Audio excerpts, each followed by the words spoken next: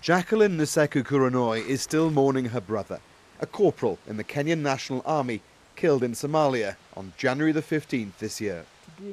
It was his second tour of duty, and his company had arrived at El Ade just a couple of weeks before. Yeah, he's died as a hero because he's not a coward. He decided to face them. Very few of these stories have been heard. The Kenyan governments refused to acknowledge the dead publicly. They told us the enemy attacked them using the suicidal bomb. It was a way that they could not be able even to escape. Did the government give you a figure as to the number of his comrades who'd also died? That one they refused because they said that if we give you the number, that is giving the praise to the enemy. The first car bomb breached the simple defences.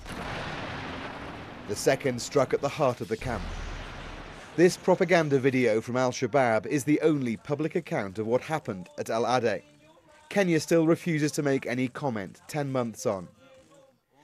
But a UN monitoring group report says it was the largest military defeat in Kenyan history, with at least 150 soldiers killed and 11 kidnapped. It was critical of their defences, communications and intelligence gathering. Kenyan forces are operating here in southern Somalia under the African Union peacekeeping force known as AMISOM. Well, this is one of the Kenyan forward operating bases in southern Somalia, the front edge of the area they control in their war against Al-Shabaab. Even after improvements made since the attack on El Ade, the extent of the defences appears rudimentary. Without accountability for what went wrong, similar mistakes could be made. El Ade was just one of the many attacks that has happened within AMISOM area of operation. And therefore, I'm seeing we are learning lessons. Lessons are being learned. Patrick Gathara is a Kenyan newspaper cartoonist.